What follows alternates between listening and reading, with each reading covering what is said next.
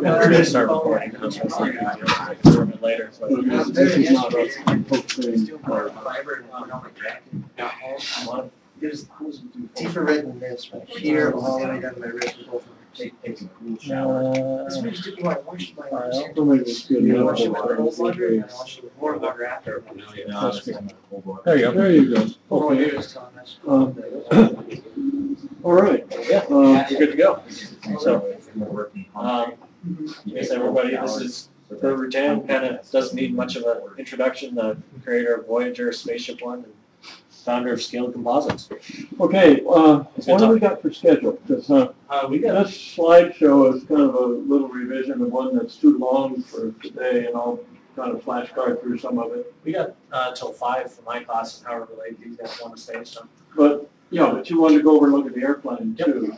yeah, so 45 and So maybe 45. do 45 minutes or so here, and then the time to get over there and look at the airplane and describe it. Yep.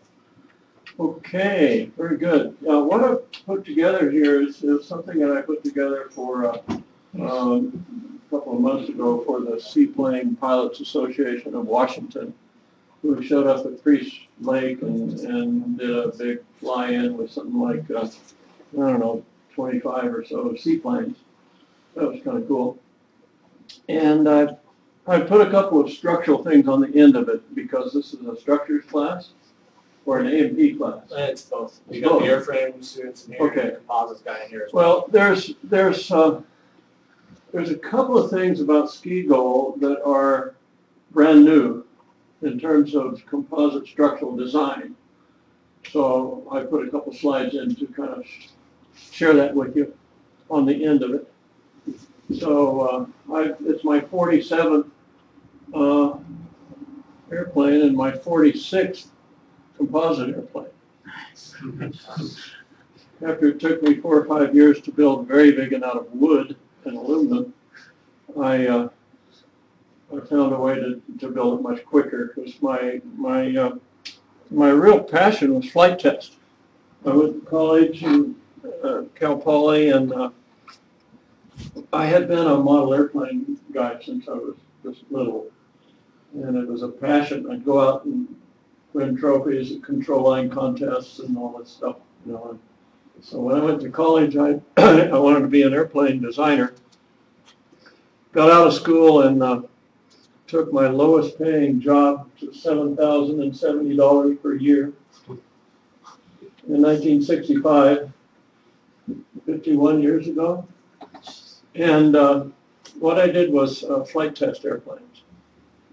I thought it would be a good idea to do flight tests because you learn a lot real quick and then be an airplane designer. Because if you go to work for Boeing and you say, I'm a new engineer out of college, I want to be an airplane designer, about the only thing you're going to do for the first few years is design like a door or compile a bunch of numbers or run structural analysis. You don't really get to design airplanes. And I wanted to design airplanes. So I decided to take a job during the Vietnam War. I worked for the Air Force, and I flight tested Air Force airplanes while we had a real hot war going on. And, you know, the historians have probably taught you that Vietnam wasn't a very good war, but from the standpoint of airplanes and development, it was actually a very good war because there was a lot of activity. We developed a whole bunch of things that would help the troops survive and help us go out in the jungle and kill the bad guys. So there were all kinds of new airplanes, helicopters, you know, the big airplane like the C-5 cargo airplane, a bunch of fighters. So it was a real active time period, a lot of fun for us that were developing and flight testing new airplanes. Nowadays, you get 1 or 2 new airplanes every decade if they're fighters. No, we had probably 15 of them over a 4 or 5 year time period. So a lot of activity.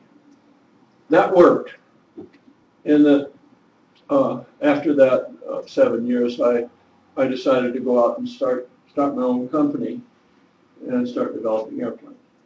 So anyway, let me just kind of flash through this. Is this? I think it has to be turned on. Just on the side piece there, on the side of it, just turn it Side? on up top there. That should work now. Where's the forward? Over here, just? Yeah, okay. So I'm just going to go through this and kind of give you a snapshot of what the SkiGull is all about. It's supposed to operate off of water. It had problems initially, and don't have time to go into all of them, but I made some real mistakes on the hydrodynamics, and took it out of the water with my tail between my legs and brought it up to the airport and decided to fly it off the runways to test it. Anyway, here we are. It's roadable, very long wings. It's actually classified as a motor glider. What that does is it gives you extreme range, like 62 nautical miles per gallon. And on 40 gallons, you can go long ways, like almost 3,000 miles. So it's meant to explore in that it should be able to go through in the water and snow or grass or runways or anything. It also should be real quiet. You can fly over it less than 1,000 feet and people can't hear it on the ground. So I'm planning to sneak into a lot of places with it. It uses car gas or boat gas, so you don't have to go to airports. So if you're out in the Pacific, you might be able to operate like the sailboats do. They put their sailboat on a beach and go to get groceries and press on. If you're in an airplane, you got to land at the international airport and pay the fees, file flight plans, and go through customs and all that garbage, So I'm hoping to use it kind of like a boat. So what engine did you put in it? This is a Rotax 912IS. It's a really state-of-the-art fuel injection version of the normal Rotax that you see. Okay. And it is just phenomenal fuel economy, which I need for long range. I put the water skis, I put little wheels on it so I could operate off of runways. And the mistake I made was the skis have to deflect a full 3 feet to handle rough water. By the way, it's the only float plane that has shock absorption on hitting the water. You have on an airplane, you have maybe that much stroke on your landing gear, and you land on smooth runways. Well, seaplanes, you land on real rough runways, and if it's smooth, you can't tell how high you are, so you make hard landings on if the runway water is smooth. Bottom line, a seaplane needs a lot of shock absorption, and there isn't one that has it. So anyway, that was my basic idea for that. Unfortunately, being so flexible, this landing gear didn't work, and Trevor and I have spent quite a bit of time the last 8 months or so. What we did is move the sponsons, put an addition on it about 8 inches, and put a regular landing gear, main gear and a nose gear on it, and leaving the skis on it. There's the skis. This is weird. I mean, see, you touch the water here, and you got a lot of stroke. So that if you've, how many here have landed on water in an airplane, or even as a passenger water? Okay, you remember, if you see any roughness out there, it doesn't go kind of boom, boom. It goes bam, bam, bam. And you think the seaplane's coming apart because water acts a little bit like concrete if you hit it very fast. It's like diving, well, whatever. And so the idea here is I can even go into ocean crests. Another thing real special about this airplane is it's the only small seaplane, it's the only seaplane that's saltwater compatible. Aluminum just disappears in saltwater. Any seaplane that goes into the ocean, they have to land in a freshwater lake, put the gear down, flush it all out. And if they don't have that, they have to take a fire hose to it to flush out that salt environment, or their airplane will just deteriorate and become totally worthless. I've had several friends that have it, real neat seaplanes that have had to scrap them because of salt water. So anyway, this is composite or titanium. It has no aluminum on it except for things that you could replace sitting on a beach, like the tank for the pneumatic system runs the gear up and down. It's a little unusual. It turned out to be a lot harder than I thought to build an airplane without any aluminum. Because I'll tell you, titanium's a lot harder to drill and machine and whatever. But it's mostly fiberglass and carbon fiber. This gives you an idea how much wingspan it has. 47 feet on a little two-place airplane. It's got a lot of baggage compartment. Excuse me.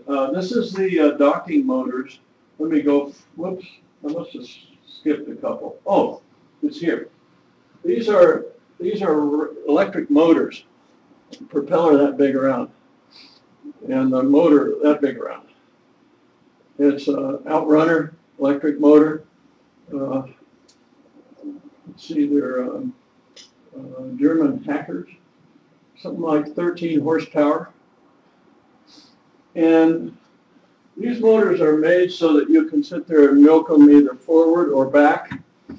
And you can back, trying to dock in a wind is really hard. What you do with a little float plane is you kind of aim at the dock, hope you got the right speed, shut off the engine, and you jump out there with a rope and a paddle and a prayer. Right. And hopefully have somebody at the dock can grab you and keep you from the wind blowing you back out.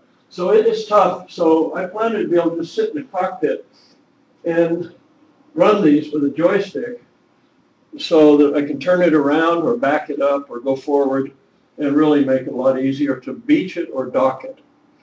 Okay, now if you have these though, with they're a little unit with all the batteries right in the unit and the controller and the motor and a firewall, because sometimes the lithium batteries want to do bad things. Yeah. So you have to keep it from burning your wing off. So the whole thing, this whole thing here is that big around about that long. Okay. And here it is, we're testing it with the propeller 30-inch prop. We don't have the folding props yet, which you need, of course, but this is just testing it with the it's a club prop. The kind of neat thing about it is if you have these for docking, if you're real heavy and you're at high altitude and you've got two people in baggage and you're trying to take off, where most of these little seaplanes can't get off the water unless it's real cold or unless they have to leave their deer that they shot behind. You just push the button and you got 20% more thrust by turning these two on. And then it helps you up onto the skis so you can get off. Another thing is a real big safety thing. How many here are light plane pilots? Okay. When you fly around in a single engine airplane, you don't tell your passengers this, but you're always looking for, with that engine quit right now, where am I going to land? How am I going to save my life? And secondary, how am I going to save my airplane? If the engine quits. You just think about that. It's just in your psyche. And again, pilots don't like to scare their passengers, so they don't tell you that. Well, the neat thing about this, first of all, by having a big wing, a little seaplane, if you lose the engine, it's going to land down here. It can only go about 6 times as far as its altitude, which isn't very far, gliding. Mm-hmm. Well, this big wing, it can go like 12 or 13 times its altitude.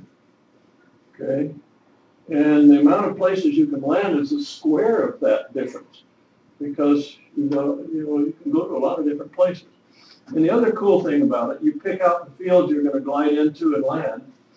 If you're a little short and going to hit the trees, well, you just turn on the motors for a couple of seconds and get up there, right? Mm-hmm. Or if you're long, you can't get down and you're going to hit the trees at the end, just put them in reverse. So it's a safety thing, and in fact, you can, with these docking motors, if you get down and you found out that the field you've selected is full of cows, now, a lot of us like beef, but running into a cow will really hurt you. And so they're not real soft when you hit them at 60 knots. So what you do, you just push that button and get full power out of these, and you can actually climb the downwind and go find another field. So this is a real big safety thing. We don't have it on the airplane yet, but it's going to be a big thing I want to develop and finish developing. Okay, I need to go fast. See how big the skis are? And this light blue thing is the addition that Trevor and I added to put the main landing gear on. Main landing gear is titanium metal parts, a pneumatic actuator, and a fiberglass landing gear. Nose gear is carbon fiber. The gear has to be fiberglass because if you make carbon strong enough, it's too stiff to flex properly. With fiberglass, it's a good choice because it gives you the right softness of the gear. Notice something else. The landing gear looks like a ski as it goes back like this. The neat thing about that is several of my friends here, since I've moved up here in local areas, have landed a seaplane with a landing gear down in water. And it flips it right over in the back. The most popular fatality with light seaplanes is they forget and put their gear down, land in the water, and they get knocked unconscious and they drown. So that's a big deal. This airplane, I believe, can land on water with the gear down and not flip over. So that's we'll determine that. First. Okay, the nose gear is like that too. It's like a ski in front. So we just built some bulkheads and the gear and essentially glued it on the outside of that sponson. And you can get about 200 pounds per inch per ply of just a little corner tape. So if you go and put these fiberglass, just basic, not vacuum bags or anything, just basic little layups, gluing those on to get real big strength margins. Okay, there's Trevor acting as test director. Got the engine running. We're out with the gear down, and finally found a day that looked good. I called up my test pilot, and he said, "Oh, I can't come. I'm busy, and plus I don't have a parachute anymore." So I'm sitting out there. Well, what am I going to do? Well, I'm waiting to get the parachute, and there's 3 different pilots who I want to be able to fly it. I don't have a medical, so I'm not legal to fly it, but nobody was looking. I found out that if you take and taxi an airplane above the stall speed and then pull back on the stick, it'll actually fly without an airman's medical. I could be wrong about it. I haven't done it, but I'm kind of, an engineer can guess it. Anyway, I did go out myself and do I did some stall tests below the stall speed because you can raise the nose gear and stall the wing.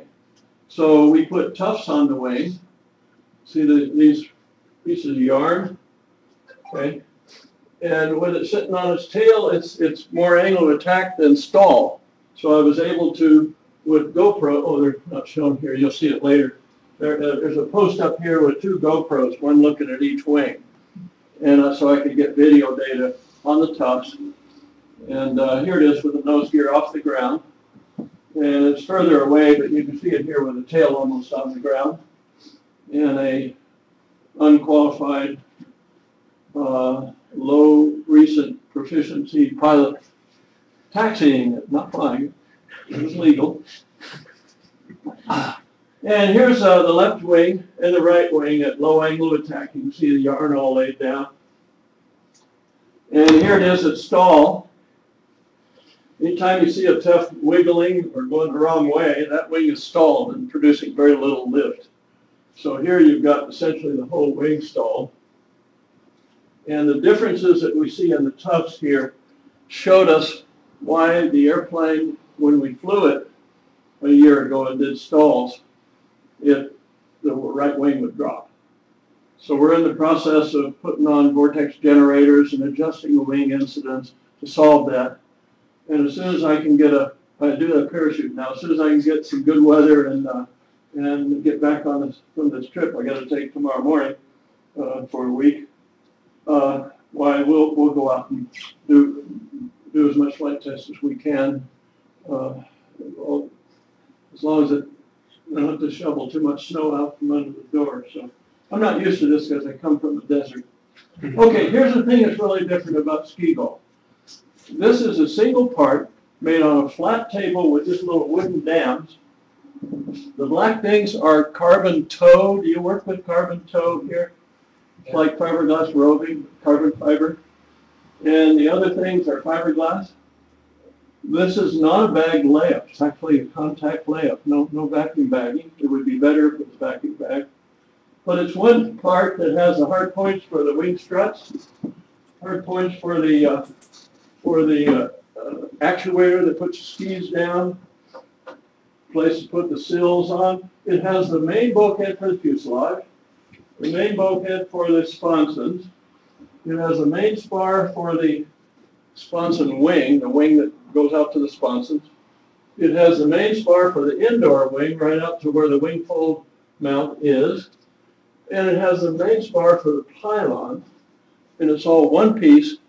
And we laid it up in 5 hours and walked away. And we've got something that's totally aligned. You don't have to separately align a pylon to a fuselage and a fuselage to a sponson wing. And you see what I'm getting at? And these are the very best joints you can do, because instead of taking two spars like this, which you'll see on almost every airplane, and you glue it and then put 4 bolts in it, the spar cap here, as it crosses the spar cap here, it doesn't do like this. It crosses like this. In other words, you lay that carbon toe down, and then the next one you lay is this way. So you cross it. So there's no out-of-plane bending. So bottom line, this is dynamite structure. And I'm not saying the airplane's easy to build, because I ran into a bunch of other things later where I wasn't thinking straight. But this basic concept of doing a unitized bulkhead is indeed makes an airplane a lot easier to build. And we made 4 of those bulkheads. See this bulkhead down here, the sponson wing? Up here outside our fixture, that's the inboard wing spar. And all we had to do is put those 4 bulkheads in and adjust them this way and this way. And then everything's all jigged, not even adjustable.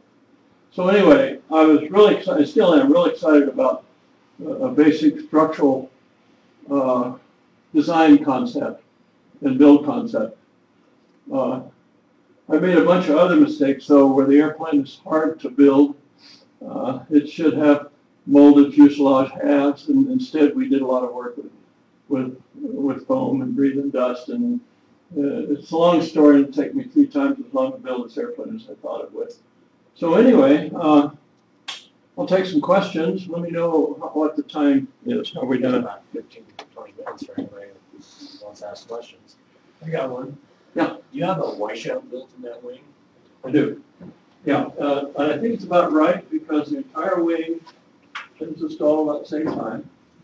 It's washed out 2 degrees from root to tip. Keep in mind, it's more like a sailplane wing than a Piper Cup wing, a high aspect ratio. Washes out 2 degrees going out to that removable panel. By the way, the reason the panel is removable is the airplane with the wings folded. You saw it folded coming out of the water. That'll fit in a single car garage if you take off those outer panels that are about that long. The outer panel has just like a half degree of washout. And then, of course, I have a lot of sweep on the tip, which is something I've been using since the 80s. And finally, the airliner came out. The 787 has this big sheared, what we call a sheared tip instead of a winglet. By the way, I was the first one to fly with winglets. Now, the guy who invented winglets, you see them on all the airplanes now, these funny things sticking out. The guy invented, we're talking this 1975. Researcher at NASA Ames. He came up with this idea of being able to add wing that doesn't produce as much more bending as it would if you made the wing longer, and yet gets most of the advantage as if the wing were longer. Probably the best way to say it on wing. Let's see. It's actually very easy and very big, and the first airplane to fly with wings. That's kind of a cool job. Yeah, it is. Well, you know, the NASA guy, he heard that, he saw that, and he said, oh, this home builder is using your winglets. Here, only a few months after you unveiled them, you know. He said, I can't, he's not a married man. He kind of poo-pooed it, saying, yeah, he's probably just stuck. And then a couple of years later, he showed up at the Oshkosh show.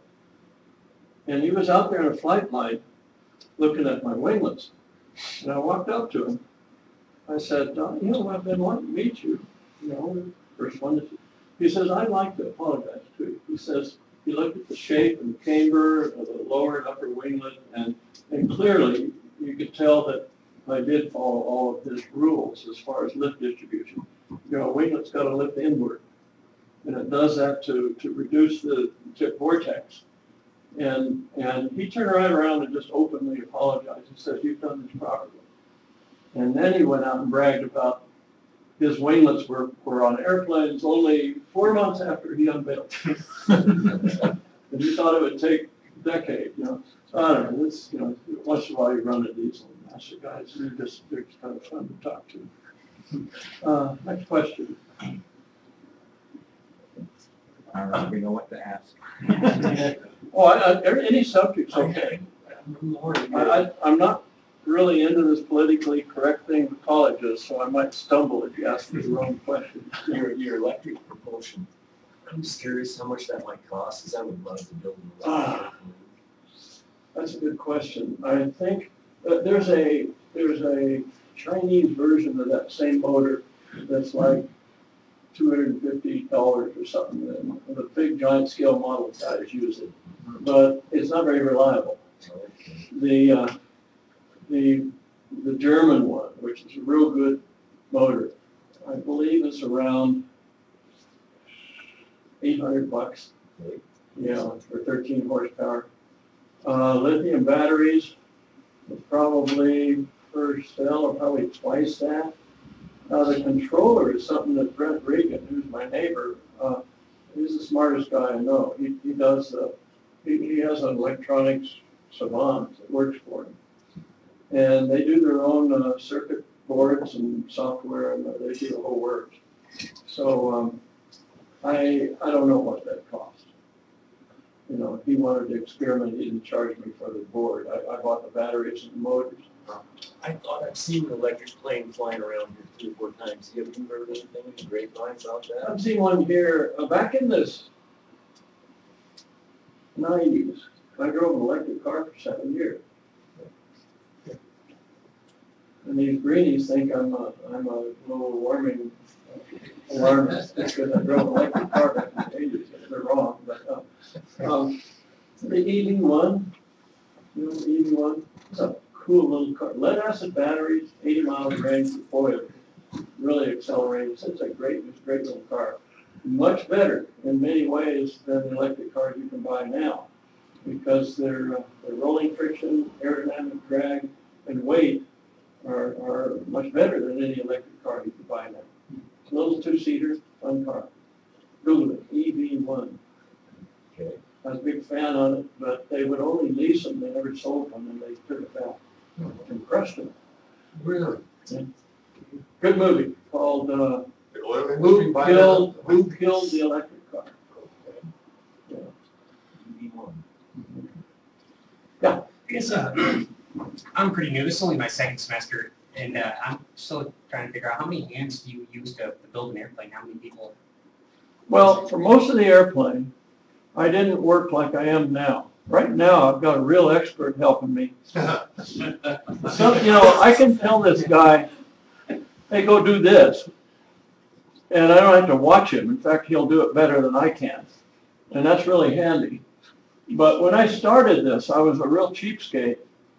And several guys said, gee, I want to learn. Can I just volunteer and come by and help you? So I would send out, when I had to do a big layup, like I need 5 people to even with our slow epoxy, I had 5 people, one of them doing nothing but mixing. And a big thing like that integrated bulkhead, that's a big layup. Take about 5 hours. Okay. I'd send out an email group to, gosh, I think it was 7 volunteers, something like that, and 3 or 4 of them would show up every time. And I'd feel sorry for them, so I'd buy them dinner. And then, we'd sit around and, I like to tell stories to the youngsters, so we'd sit around and maybe shoot the breeze for more time than the layup took, and it was kind of fun, but now Dan Woodward, who's an artisan who did my furniture for my house, I worked him real hard when I was trying to get it to Oshkosh, and then Trevor came in and did the tooling and the parts for the nacelles and the cowlings. That was his big job. And now, ever since about April or May, he's been doing the new landing gear with me. The airplane's done though, except for painting. It really is.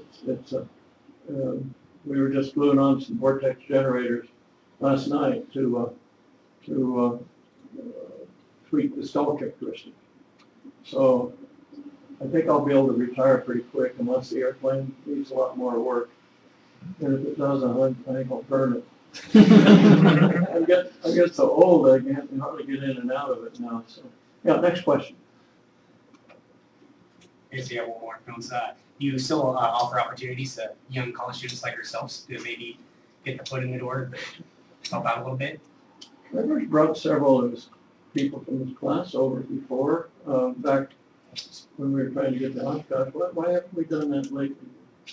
Just to bring more money. We just haven't had any big layups. Yeah. Yeah, we haven't been doing the big layups and so on, but I don't hide things like I used to. When I was working in a competitive business and I had a company whose biggest job was building composite airplanes, an idea like this integrated bulkhead, we'd lock the door and not let anybody look at it. Once you get real old like me, I'm 73, I'm not trying to make money on this anymore, and I don't mind anybody looking at it. So, you're welcome to go. You're going to come over and look at it, aren't you? Yeah, pretty quick. Yeah. Let's see. Well, what do you think volunteers could help with? Probably some on flight tests. So Lots of Sandy. What's that?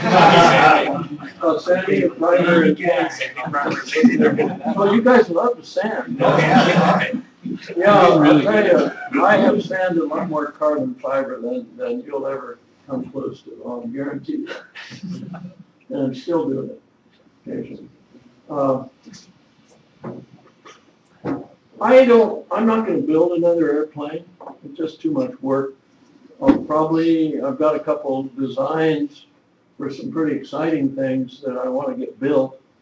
So maybe somebody will put together a little team. Maybe Trevor will and build an airplane that will blow your socks off. What do you think? Sounds like fun. Either the supersonic electric airplane or the air combat thing would blow your socks off for sure. Fun to do. Anyway, I'm still designing. I'll still be. It's just kind of in my blood. I enjoy trying new things in aerodynamics. That sounded like years of work in the offing in that little small conversation you just had. That's like your life's work now. Yeah. No, well, first of all, this guy was real experienced before I met him.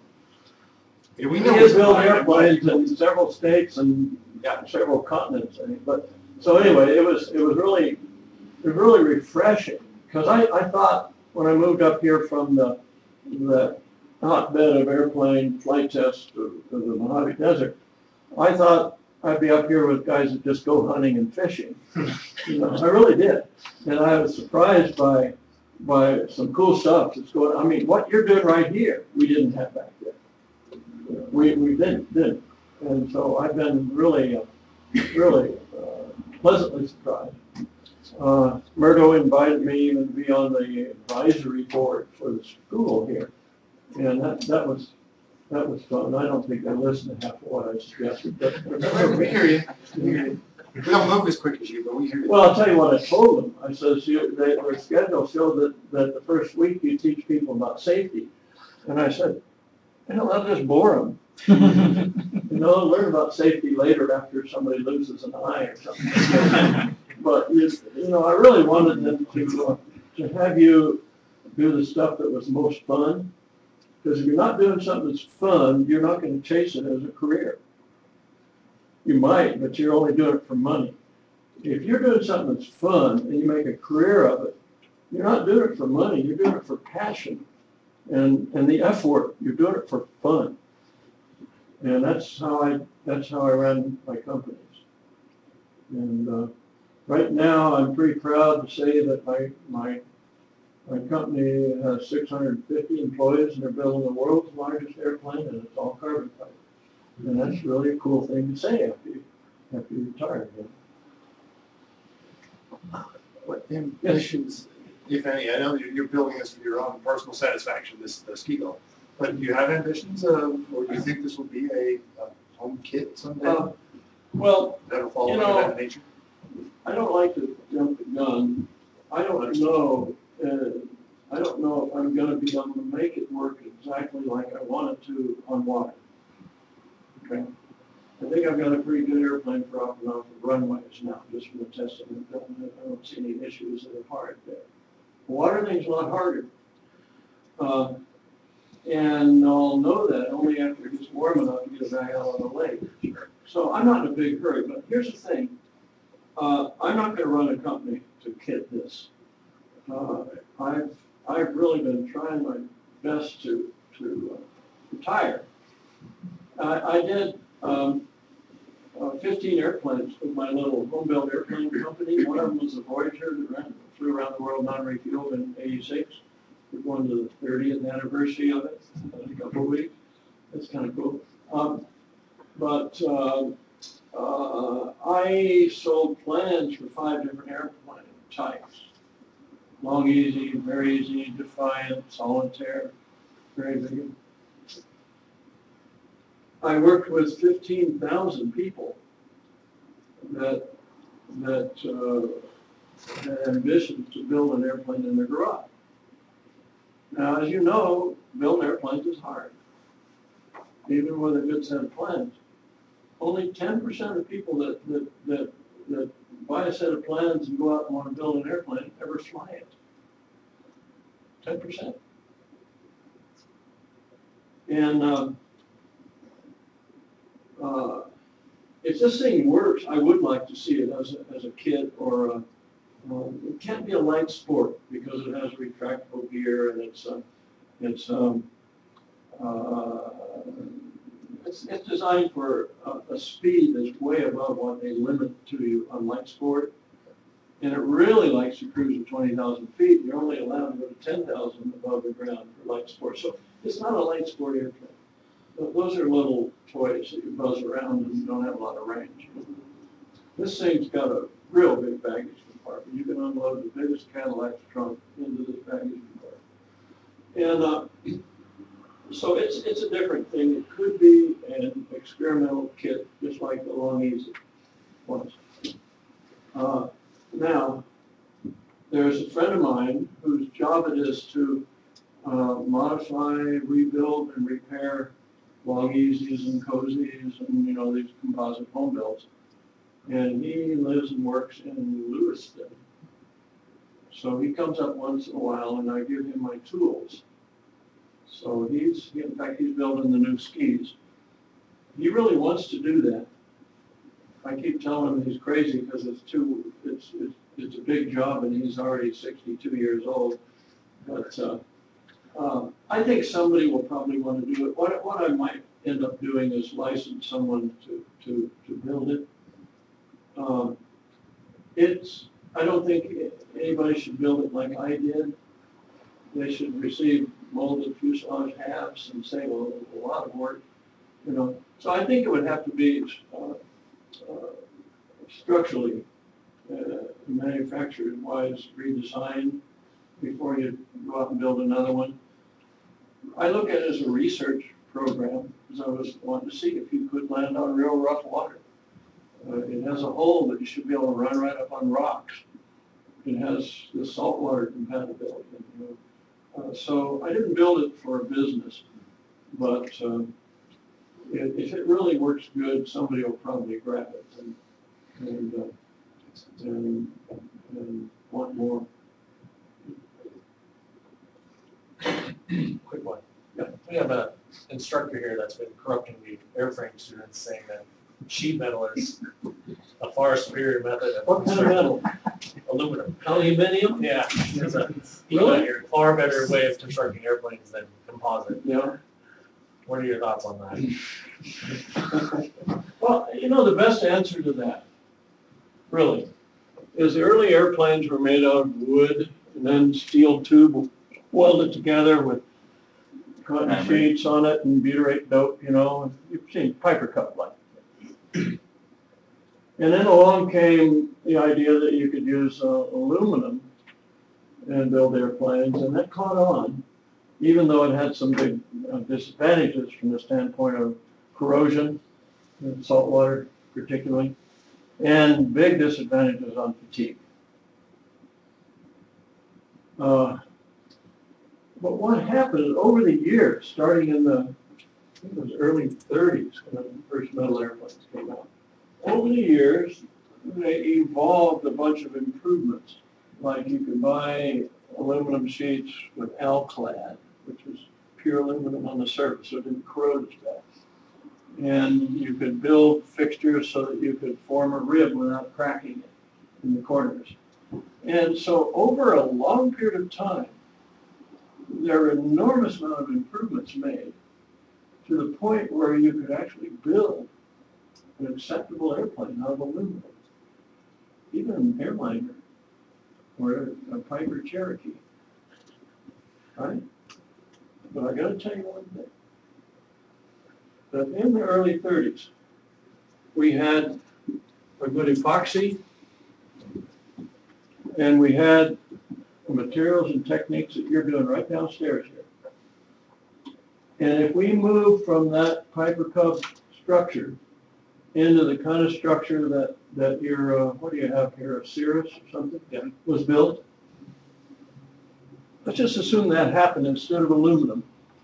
Okay, then in when did I do my first, I say 76 or so, the Windecker came earlier with polyester and some whatever, but, and of course the Starship, which I did initial work for, was certified in 88, I think, 89. But what would have happened if it was the other way around? You had composite airplanes, and then down there in the early 80s, excuse me, mid-70s, somebody came up with says, hey, look at this stuff, aluminum. Okay? It's not alcad, but it's aluminum, right? And well, how are you going to attach it? If you glue it together, and you know, temperature changes, it's pop apart. Well, what I do, I'll drill holes in it, I'll overlap it, and I'll mash a piece of it way beyond the elastic limit so that it just crushes down. And, well, that's not very strong, but, oh, well, I'll put in 30 holes every inch, every foot or something, you know, you can do it like this. And, well, yeah, that sort of works, but it's not very good for fatigue and how you repair it. And my God, this guy's got one out in Seattle, he's kind of close to the ocean, and the thing disappears and you can't repair it. I can tell you that if aluminum was done after composites, you would never get it certified. They would have never accepted it from the standpoint of its susceptibility to cracks and fatigue and just plain failures. You can't, if you do a spar like that, there's no way the spar is going to just turn into two pieces, right? It's not. But aluminum, you know, if you've got a scratch in it particularly and you move it a lot, it just might come apart. And I've got a lot of experience in it. I've done a lot of certification programs, even though I haven't done a type certificate for myself, but I've worked with a lot of companies that did it. I was on the certification structure review board the whole time the Starship was done. So I know what that's all about. And I looked at the hell they went through with the FAA to get that certified and the margins that they had to do it, whatever. But anyway, I can tell you that if somebody came up with composites in the late, with aluminum in the late 70s and said, here, do that, I don't believe it would have gotten over the hurdle of being accepted as a human carrying airplane. And that's just my opinion, I could be wrong. And I built aluminum, my first airplane, just for practice. I built outer wing panels of aluminum on my wooden airplane. Just wanted to see how it was done, you know, and I was in there riveting and, you know. You can apply that same thing to boats. Chronology of boats, they're all glass now. Well, I'm not a boat person, No, I it's know. just two-dimensional. Everything's all glass now.